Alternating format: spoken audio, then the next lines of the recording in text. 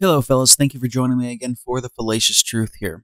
This is going to be part 2 of this several-part series here. I'll leave a link to the first part of the story here in the description and in the video itself, so you can click on it if you need to, hear the first part of it. It's kind of important to hear this from the beginning and not start in the middle if you can.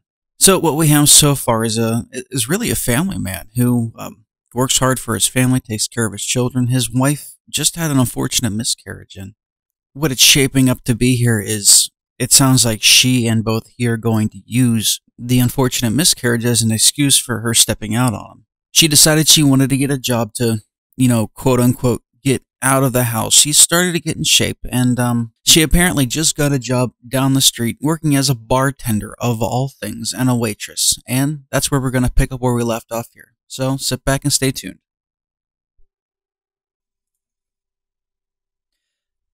I wasn't pleased when I learned who she had a relationship with. It's one thing to get the complete shafting from your wife, and another one to find out she's ditching you for another guy who's really a dirtbag.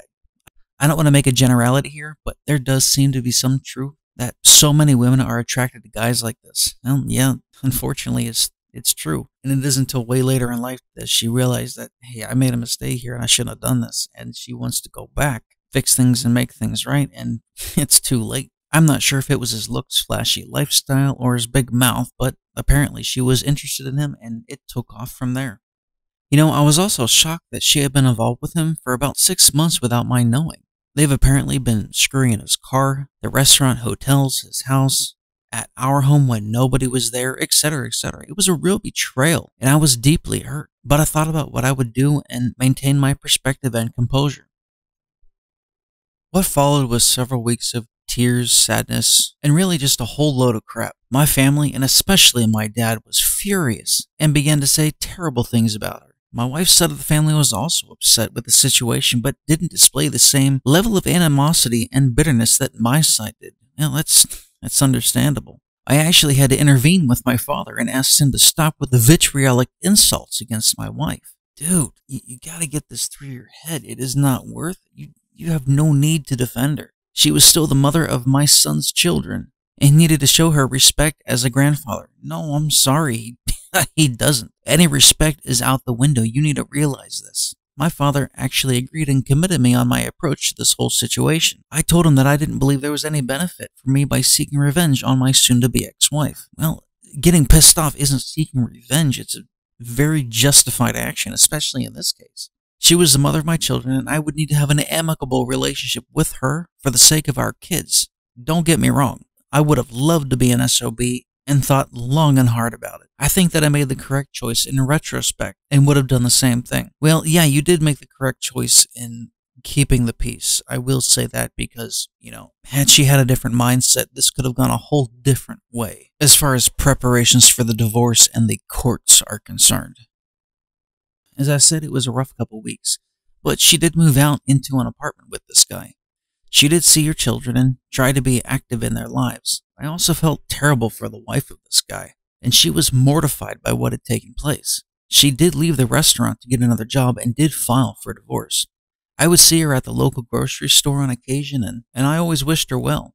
She was originally from Pennsylvania and eventually moved back to her hometown. I understand she did get remarried to a solid man and now has a good life and children. I wish her only the best. There is no question in my mind that her splitting with this guy is the best thing that could have happened to her. The divorce itself went smoothly. She did get some money out of me due to the division of assets. I did agree to pay some alimony support for a short period of time, to which I think I ended in 6 months. To me, it was a cheap way of getting out of the situation. In fact, I probably would have agreed to any financial demand. Dude, don't say this. I would have agreed to any financial demand she would have made in order to be done with the situation. See, this goes back to what I said in one of my previous videos. A lot of times men will give into whatever it takes just so they can get out of the situation, and that is the wrong way to look at this. I was retained as the primary custodial parent, and she has 50-50 visitation. Well, that sounds like a positive thing, and I'm glad you were able to do this. I told her that she is always free to stop and see her children. She did do this on many occasions, and things appeared to be somewhat stable. I also think that she liked to see me when it came to visit the kids, but maybe that was wishful thinking on my part. Dude, why is this wishful thinking on your part? You need to get her out of your head. You need to remove her. She is no longer trustworthy. You cannot trust her. You cannot even consider taking her back. Who gives a shit what she thinks or may think about you? It does not matter. My wife didn't take a lot of money, but she did make a small child support payment each month. To her credit, what? Oh man, this guy is starting to really piss me off. To her credit, she did her best and she never missed a payment when it came to her children. In retrospect, there is no doubt in my mind that my wife, stop referring to her as your wife. In retrospect, there is no doubt in my mind that my wife was going through some type of personal crisis due to the miscarriage and the aftermath of it. What are you doing? Why are you justifying her actions?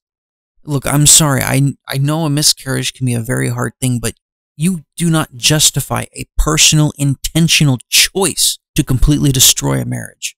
What are you doing? I know I'm not some great prize, but there's no way my wife in her right mind would have done what she did. But I was powerless, and there wasn't much I could do about it.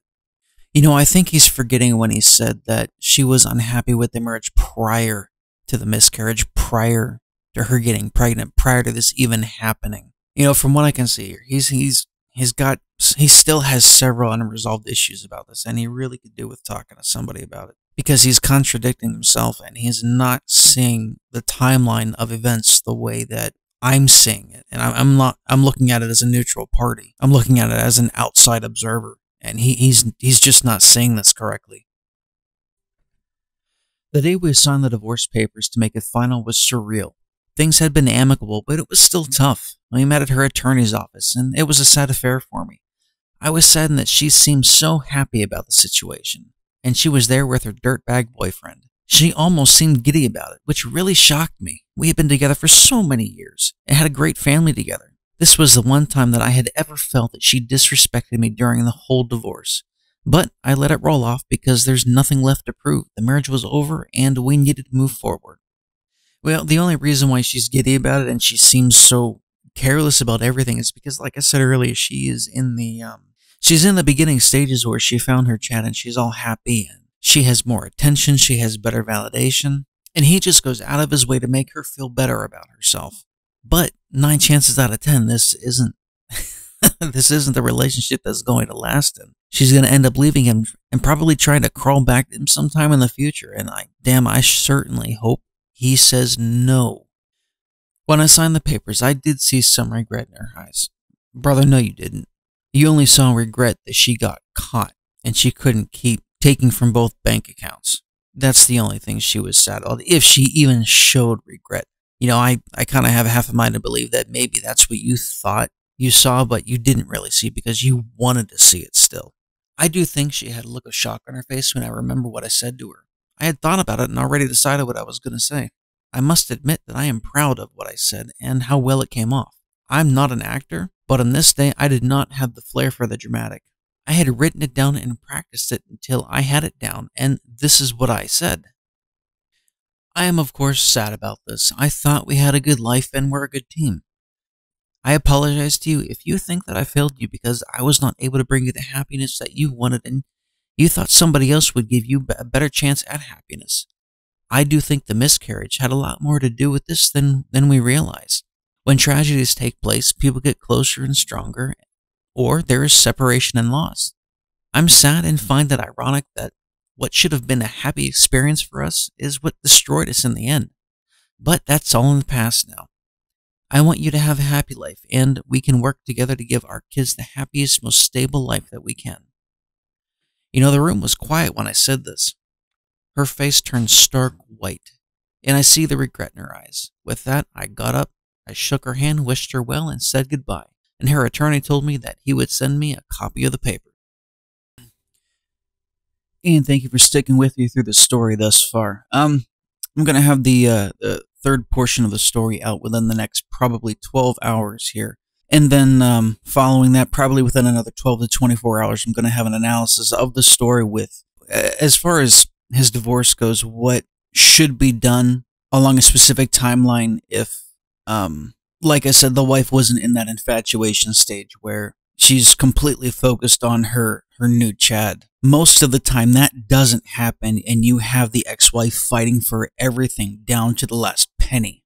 And when that happens, most men are blindsided and they really don't know what to do. So, like I said, I'm going to go through, we're sort of going to change the story around it. Instead of his wife being distracted, we're going to set the stage so his wife is actually going after him for everything that she possibly can as far as children goes, finances, assets, retirement, etc., etc., etc. And we're going to take that, we're going to deconstruct it, and we're going to create a timeline from the original story as to what should be done, when it should be done. So if his wife actually chose to go that route, we can see what he should do and when he should do it to protect himself as much as possible. So please stay tuned for the next part of the story, and then finally the analysis. Thank you for sticking around. Once again, please like, share, and subscribe. Take care.